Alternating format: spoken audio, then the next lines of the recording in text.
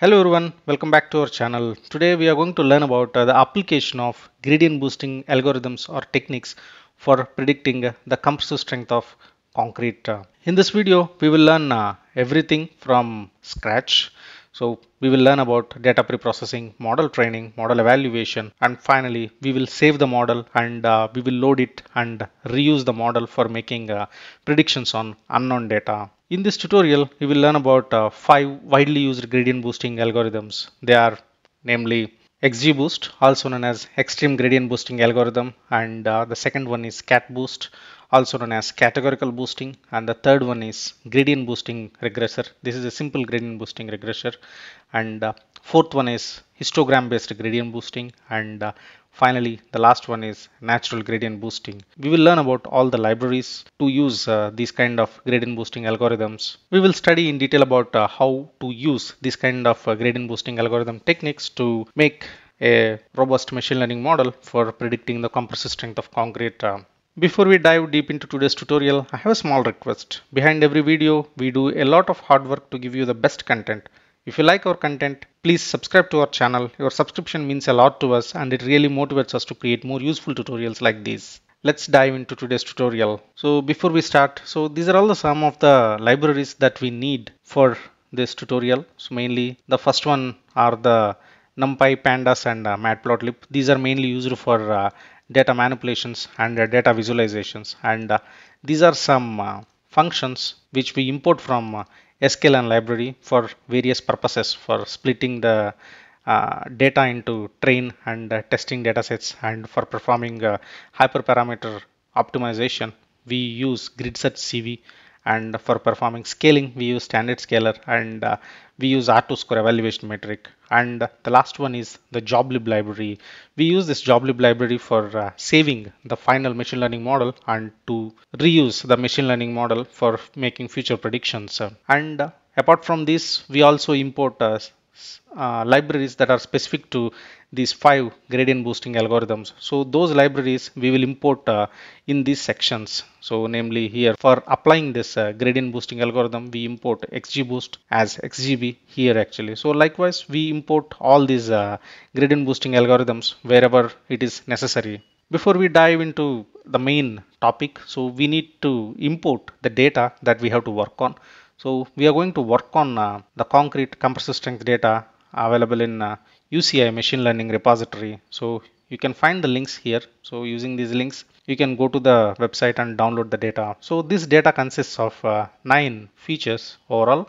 Of these, first 8 are the input features, and the last one is the only output feature, that is concrete compressive strength, and it has overall 1030 samples actually. Here I am converting the pandas data frame into a NumPy array for compatibility with the several gradient boosting algorithm libraries. So here I am separating the input and output features. So I am putting the input features in this x variable and putting the only output feature in this y variable. So as you can see, overall we have 1030 samples and 8 input features and 1030 samples with only one output feature. Let's dive into the main model building and training part. So the first one is the XGBoost, also known as extreme gradient boosting algorithm. Imagine this whole gradient boosting algorithm is like a super smart tool for making prediction.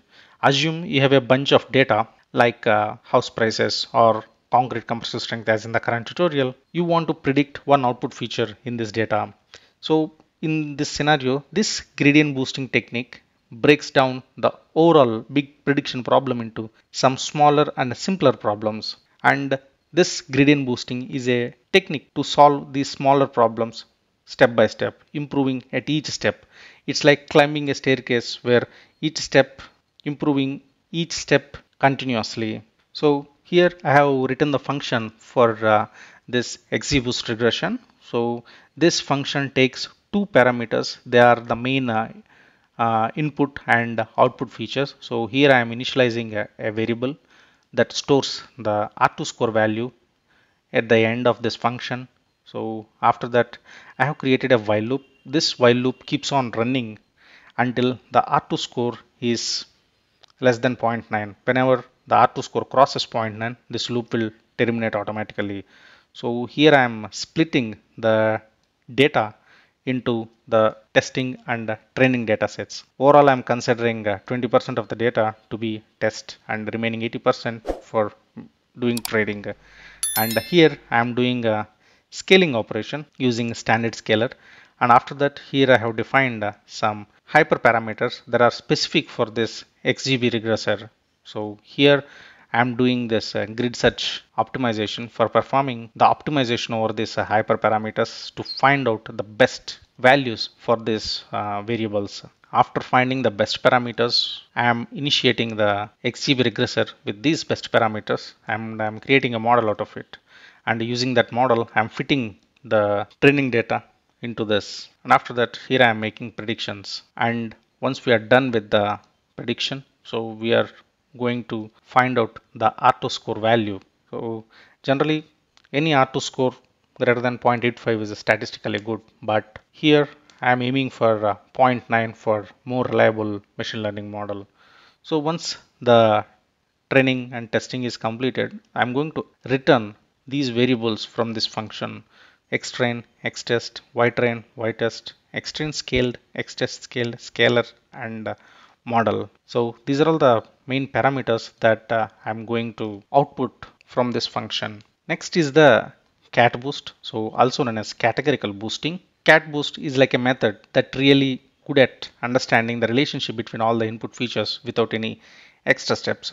Mathematically, this CatBoost optimizes a specific objective function by using a gradient boosting with ordered boosting, which focuses on arranging trees in a sequence that minimizes errors efficiently even when dealing with categorical data directly. But here we are not using any categorical data, all we have are numbers. So in this function also, I'm doing the same that we did in the XGBoost. So what we are doing is, so after doing this train test splitting, so I'm doing the scaling operation. After that, I'm initiating some hyperparameters. So these hyperparameters are different from the hyperparameters that I used before for XGBoost. So I'm doing the same grid search function. So here I'm using the same grid search CV function for finding the best hyperparameters. So once we have the best hyperparameters, I'm initiating this CatBoost regressor with this best hyperparameters. And once we are done with model training, I'm doing the testing operation here, and finally I'm printing the R2 score here. Next is the simple gradient boosting regressor. You will get this gradient boosting regressor from the sklearn library. So here I have defined this GBreg function for this simple gradient boosting regressor. So just like before, I have defined the data splitting operation here and the data scaling operation here. Here I have defined this hyperparameters. These hyperparameters are specific to this gradient boosting regressor. And using this grid search CV, I am doing this hyperparameter optimization. So this grid search CV takes these many parameters. I'm using this, I'm setting this cross validation to 5 and scoring method to R2. And once we got the best parameters from this grid search, so we save those best parameters in this best params variable. And after that, I'm initiating this gradient boosting regressor using the best parameters that we just got from this grid search CV. With that model, we do the training and testing here. So once we are done with our training and testing, we print the R2 score and we say that training completed. Once we are done, we return these variables from this function. So we are next moving on to this histogram-based gradient boosting technique. So in this function, we will do this histogram-based gradient boosting technique. This function is also available in sklearn.ensemble. This histogram-based gradient boosting algorithm, it is a variation of traditional gradient boosting algorithm that we saw before. So this algorithm operates on histograms of the data rather than each individual data point. So that's the primary difference between the before gradient boosting algorithm and the histogram based algorithm. So here also in this function, we will do the same process of splitting the data into training and testing datasets, and then we are creating this standard scale for doing the scaling operation, and then we are defining some hyperparameters for creating this model. So here again I'm using the grid search CV for finding the best hyperparameters in these combinations.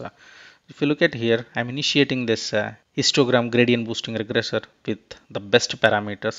After that, I have created a variable called random state. So random state 42 represents every time it won't change.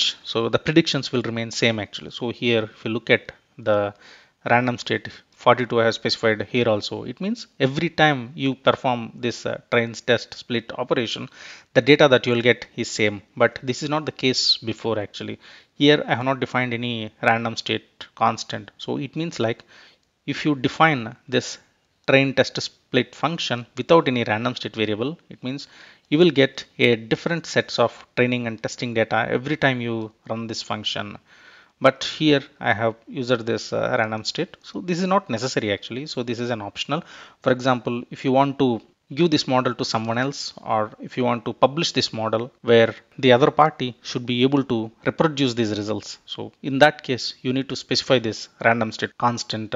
Once we are done with finding the best parameters, so we will define the histogram gradient boosting regressor, and we do training and testing operation. And next is the natural gradient boosting algorithm. And this natural gradient boosting algorithm is like a turbocharged version of traditional gradient boosting algorithm. So here also we follow the same path, and splitting the data and scaling the data and defining the hyperparameters, and then using the grid set CV we do the hyperparameter tuning, that is finding the best hyperparameter in the given combination of hyperparameters, and followed by we use this NGB regressor to define this natural gradient boosting regressor with the best parameters that we found before. And here I am using this normal distribution. You can use other distributions also depending upon your requirement. Once we have created all these functions, so here I have created a general function. So this function takes index and x and y features actually. So here I have defined this list of all the methods that I defined before. As you have seen, I have defined this natural gradient boosting regression function using this ngb underscore reg function. So that I have specified here. Similarly, I have specified hist gradient boosting regression, CatBoost regression, and XGBoost regression. I have mentioned all the function names here.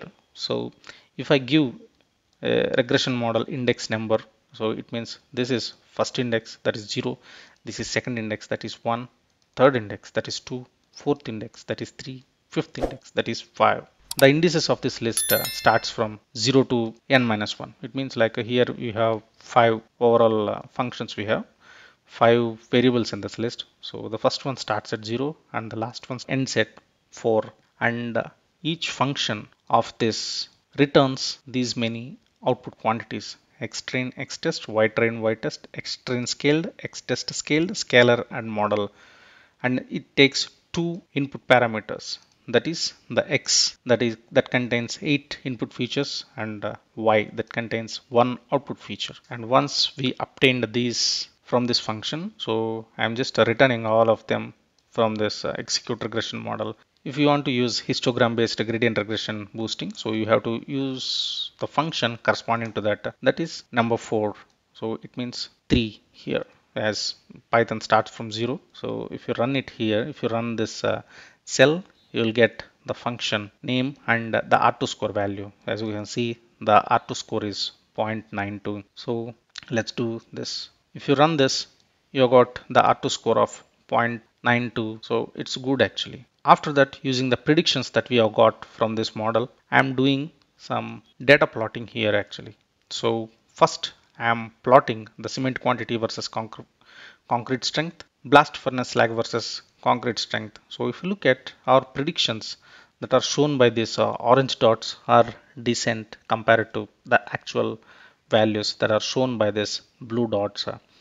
And next, I'm plotting all the remaining features against this compressive strength of concrete, like fly ash, water, superplasticizer, coarse aggregate, fine aggregate, age. So if you look at here, all of these predictions are also decent. So our model is decent and reliable. Once we are done with the model predictions and testing, next objective is to save this model for future purpose.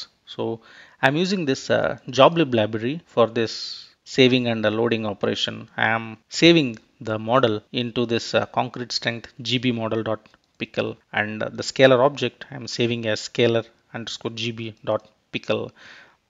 Remember, whatever the model that you used for training and testing purposes, for example, you specified 3 here, it means it uses histogram-based gradient regression boosting. This model is saved into this file. If you change the model, that is, if you specify a different number here, for example 2, you will see the gradient boosting regression model is used. It means the model that we are going to save into the pickle file is also this gradient boosting regression model. For now, I am changing this back to 3. That's it. Once you are done and once you have saved these objects, you will see 2 files, concrete strength GB model.pickle and scalar gb.pickle. So next, after we save these files, next I'm opening this predict GB notebook. So in this notebook, I have defined the logic for loading the saved machine learning model and the scalar object, and also did a small prediction. So here first I am loading the saved machine learning model, that is concrete strength GB model.pickle and scalar gb.pickle. So after loading these models and scalar objects into these variables, I am creating a new input feature. This new input feature represents a variety of concrete mixture. The values in this array I have randomly created does not correspond to any value in the test set or a training set. This is completely new. I have defined this new input feature in the form of a numpy array. Once we define this new input feature, we have to scale this feature using this loaded scalar object, that is this one. And once we scaled our input feature, we have to use the loaded model for doing this prediction using this .predict function. When you do this, the resulting the compressive strength of concrete is stored in this YP variable that I am printing here. So overall, this model predicted 63.85 MPa. So the histogram based gradient boosting technique predicted 63 MPa. Let's try out another, maybe one, that is categorical boosting regression. So the CatBoost regression gave an R2 score of 0.9, and these 2 files will be updated, and when we load those 2 files here, we get the results from CatBoost algorithm. This model predicted 65 MPa. Overall, both are nearby and close, 65 by CatBoost and 63 by histogram based gradient boosting. So that's it for this tutorial. If you have any questions, please feel free to ask in the comment section. If you like our content, please hit the like button and subscribe to our channel. Happy learning. Thank you.